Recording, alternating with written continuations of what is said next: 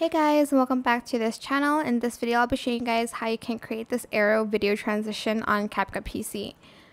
So I'm going to select this video here and I'm just going to split it where the split is.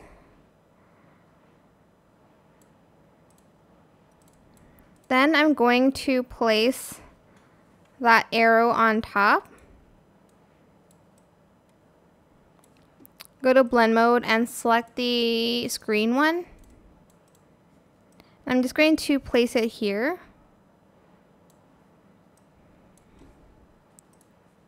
Then at the end, I'm going to drag that to the very right.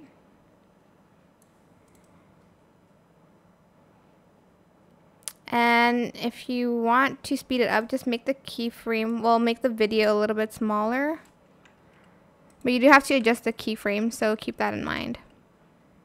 Okay, that's super slow. I'll just select the keyframe and place it a little bit closer to each other.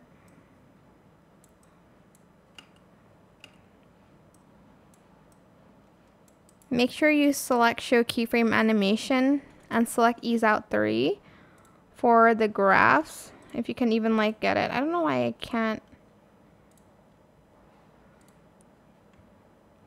Okay, because I need to scale it, so I guess you don't need to. But yeah, that is it. Super simple. I hope it was helpful for you guys. Don't forget to like, comment, share. Also subscribe to this channel if you haven't done that already.